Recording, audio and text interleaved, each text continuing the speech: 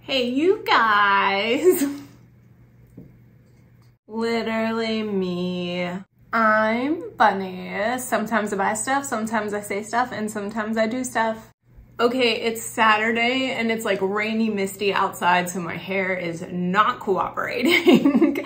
Let's forgive. This video is going to be my thoughts on the things that I purchased during the Sephora VIB sale. Yes, it's super freaking late. I just, you know, I film when I film, I post when I post, and this one is like a month after I've actually shopped the sale, so. Now, full transparency, I'm not doing an unboxing because I've been using these things for over a week now. So I'm going to be able to tell you some very informative stuff that I have learned using these products. Also, full transparency, I spent $135. That's after the 15% VIB discount. And I only got pretty much 4 things. 4 things, you're only gonna see 3 because one of them was a gift. I got my friend some cleansing balm for Christmas. So that leaves me with 3 things, and 2 of them you're actually gonna see because the other one was just like kind of a rebuy stock up item of one of my favorites, but we're gonna get into all of that. So let's get started. Okay, first of all, you know when you order from Sephora, you can get 2 free samples with each order. So the 2 things that I picked,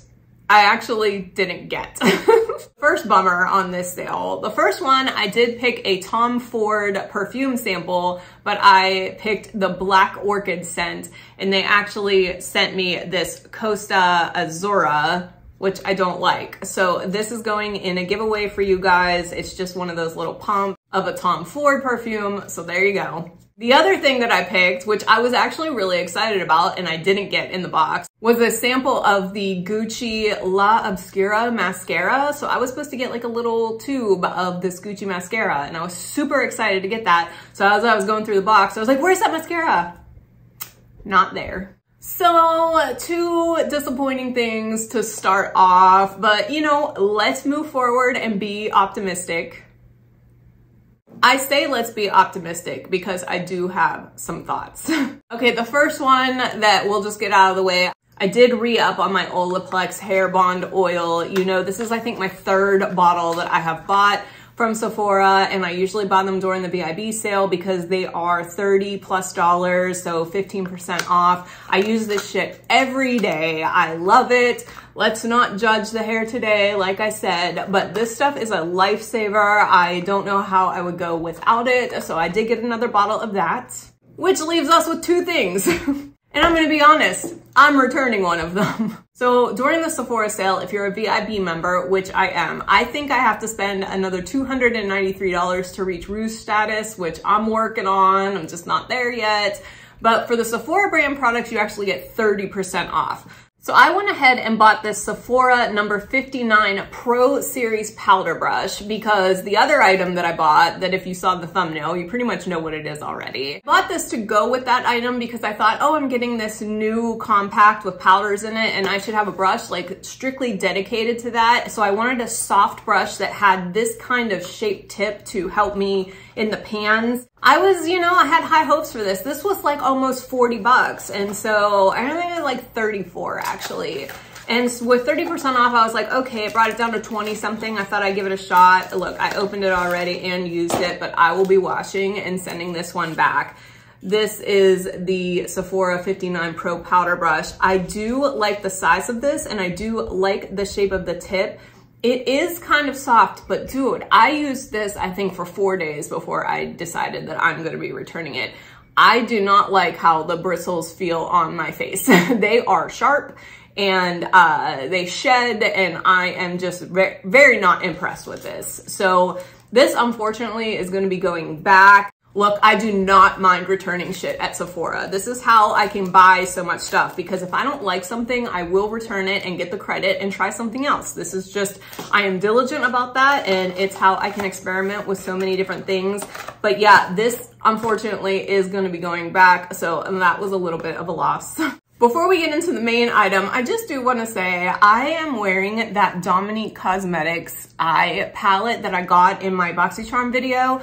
Today was my first time playing with it, and I actually do really like the eyeshadows, But these glitter colors, whoo man, I did my eyes first. I used tape and I did glitter glue, and wow, I got glitter all over my face. Like, I don't even know if you can see some of the remnants, but I have glitter particles like everywhere. I tried everything. I tried micellar water cleaning it off. I tried eye makeup remover to clean it off. Waited till it all dried down and I used a brush. I tried everything, and then finally I was just like, I'm gonna have to put my concealer over it because that is just what I'm gonna have to live with for today. But I really do like the look that I created. I think I only used 3 of the colors, but look how nice they look pretty good. So pretty happy with that. And also I did use the St. Lux Morganite lip liner that I got in that BoxyCharm, and I just put a little bit of Lunar Beauty Mystery Lip Topper over top, and I really do kind of like how this looks. But we will get into what else I have on my face, because I did purchase the Hourglass Elephant Palette. This is the Ambient Lighting Palette from Hourglass. Let me just tell you a little story about Hourglass and myself. Many moons ago, I decided that I wanted to up my makeup game. At that point, I was wearing like drugstore foundation and a little bit of high-end blushes and bronzers, but I kind of wanted to like reach out and actually make a better base for my face. You know, I was using like Wet n Wild tinted foundation and all this kind of stuff. So I went into a Sephora. I'm gonna open up a credit card, save that 15%, and I'm just gonna get a line that somebody tells me, because I'm in the store, would work for my face. So I walked in, I got a very eager lady who I was probably her wet dream that day. She was very, very helpful, around my age, which was great. I told her of my concerns. She checked out my face, was like, yeah, this is looking a little orange, a little patchy on you. Let's get you into a line that's gonna work better for you. She took me right over to the Hourglass section. I had never heard of the brand before. Way more expensive than anything that I had ever even thought about buying. But I ended up leaving with the primer, the foundation, the concealer, and the powder, all part of that line. I think that day I ended up spending $315. Now, what did come out of that is I really did like the Veil primer that she sold me, and I ended up buying another bottle of that eventually. And I did like, at the time, the concealer. I actually still have it.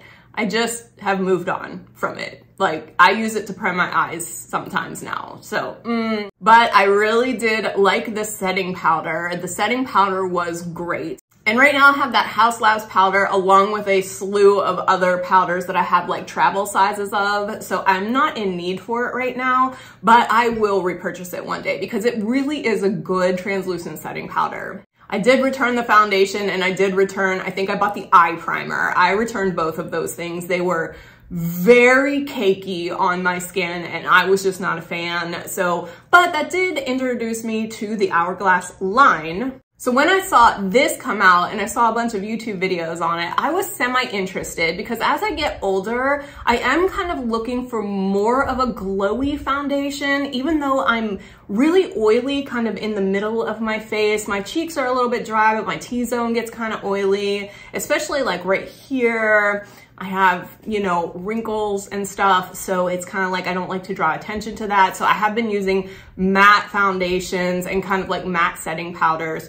Although the Hourglass translucent setting powder does have a little bit of a glow, it was just enough that made my skin look really, really nice. So I am kind of going more towards that glowy stuff.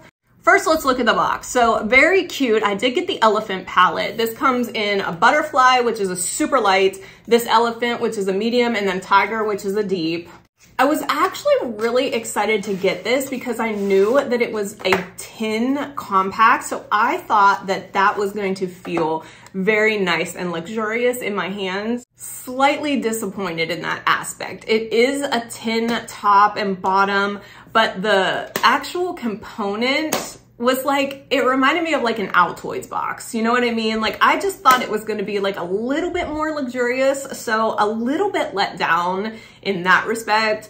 The mirror didn't even come with a film on it, which I was like, you know, part of getting like a luxury item is like peeling that film off. So let's talk about the actual palette. So these are 6 kind of powdery, full face elements that you're supposed to use to complete a look. I have some thoughts about it. I keep saying that, so like, let me just fucking get to it, right, bunny? So this is the light to medium set. It is a really good match for my skin tone. I will say that it's definitely on the warmer side, which no problem for me. What you get in here is a bronzer. You get 2 blushes. This is supposed to be like a coral blush, and then this is more of like a pinky rose blush.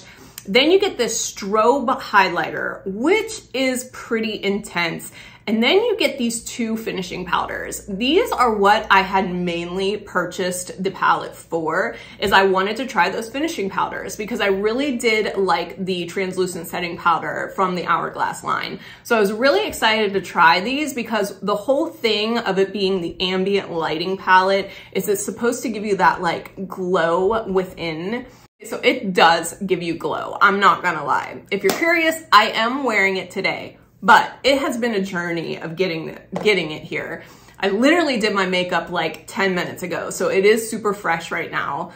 I wore this palette 9 days in a row, and I tried every way to work with it. I used every single foundation that I have. I tried different primers, and I'm telling you, by the middle of the day, I looked like I was sweating. Like, not in like a oily way, but just like an all over, like pores pushing out liquid type way. Like, best way I can describe it. Okay, let's just say you're like trying to go to a meeting for work and you've got to run up a flight of stairs and you're late. So you run up those stairs, and then when you get to the top, you like hold it in and catch your breath, and you're like, okay, I gotta walk in there and just act like I got my shit together, but you're like really out of shape. So it's like you take a deep breath, hold it in, you walk into the room, and then like while you're sitting there, your body's just going through overdrive, and so you start like getting that glistening sweat just pushing out of your pores. That's what it looked like for me, like midday, end of day. I don't know if I'm such a fan of that. Let me take you through some of the foundation and primer things that I went through. I found out that my favorite primer, the Lorac 3-in-1 Light Source, this is not a good match for this palette with me. I guess it's just giving maybe too much light. I have been using this primer almost exclusively ever since I figured out how to use it. You can tell it's almost gone. I have another bottle as a backup. This under my foundation, any foundation, makes my skin look great. But when I use this with my foundation and then put this on, it's way too glowy. It's way too sweaty, unfit, sweaty look. You know what I mean? Like, it's just not working for me. I tried this with my Tarte foundation, my NARS matte foundation, my Beauty Blender Bounce foundation, and I just couldn't find a combination that worked along with this palette. So then I went to my old trusty Dr. Brandt mattifying primer, and this actually did work a little bit better with this palette. I tried this primer with my Tarte foundation, and then what I'm wearing today, it's gonna surprise you. Guys, I know I love the idea of high-end makeup, but the foundation that I'm wearing today, like right now, this is All May TLC foundation. Like, I know it's a drugstore brand, it's less than $9 a bottle, but for some reason, it gives me really, really good coverage and a really nice natural finish. Say what you want, but dude, this All May foundation, it works for me. So today I used the Dr. Brandt primer, the All May foundation, and then I did finish it off with this. So I am wearing the bronzer, and then I kind of mixed these 2 blushes together to kind of get this, like, I don't know, mid-tone glow. And then I used these powders kind of in this area to kind of like draw light to the face. You can see even right now, it does kind of give like a very light cast. I can't say for sure because today is the first day that I used the mattifying primer and the All May foundation that it's gonna look this good 3 hours from now, 4 hours from now. But to be honest, I really thought, before I did my makeup today, I really thought that I was going to return this. I was having a really hard time figuring out how to use this correctly. Like I said, today is my 10th day of combinations of like trying it out. I feel like today is the best result that I got so far. So I have to continue using it. I may try using my Lorac with my All May to see if that works, but right now, you know, I'm not too mad at it. It looks pretty good right now. Like I said though, in a couple hours, it might look like I ate too much meat and then it's like I'm just sweating all over the place. So we're gonna give it a shot. I'm like 50-50 on this. I thought the packaging was gonna be a little bit more luxe.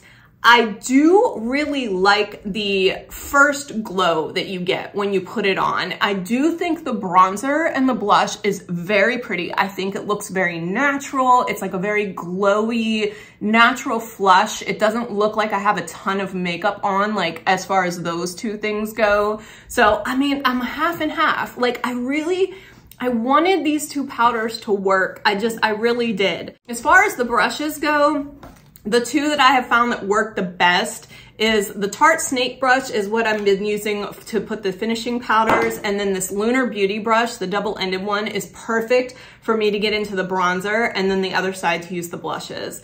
So that's what I had to end up using instead of the brush that I'm going to be returning from Sephora. This one actually worked out pretty well. I wish that Lunar Beauty had a softer powder brush that was more this size. I would definitely pick that up and try and use that with this. Now, I don't really like using that strobe highlighter. Do you want me to put some on just so you can see it? Like, I mean, I will gladly, here, let me switch this one up.